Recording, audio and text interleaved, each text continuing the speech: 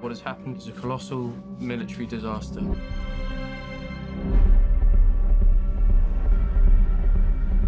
We shall go on to the end. We shall never surrender. Christopher Nolan contacted me and said he'd like to come and talk to me about a project, and so he flew to London and saw a production of Shakespeare's The Winter's Tale, which we were doing in the West End. And the next morning I met him, and he was absolutely brilliant in his analysis of the play and the experience of the play. So it was fascinating to hear that go. I thought it was a great treat to have a kind of workshop on the sort of dramaturgy behind The Winter's Tale from a really passionate and intellectual outsider. But anyway, so that took up half the morning, and then the other half of the morning he said, look, I've written this film called Dunkirk, and there's a part in it I'd like you to play. And he took me through what he intended, and but the truth is, as it were, he got me at hello. So it was the filmmaker. They need to send more ships. Every hour the enemy pushes closer.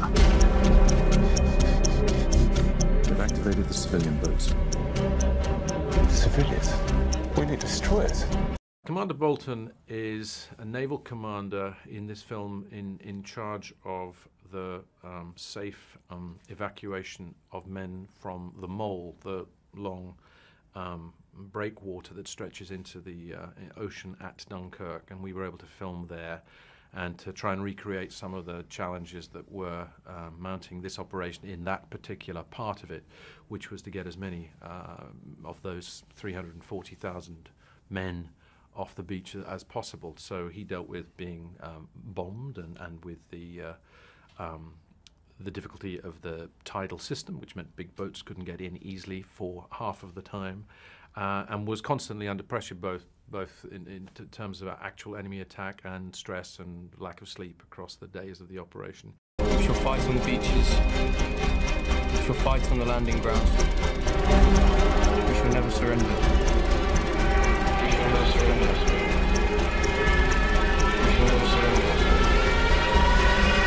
Another director I admire enormously, Danny Boyle, once said to me that one thing he envied about my position was that I was able to watch other directors direct, which he can't get to do. And in this case, because in that case I could see him and work with Danny a couple of times, and to watch Chris Nolan in action was a privilege.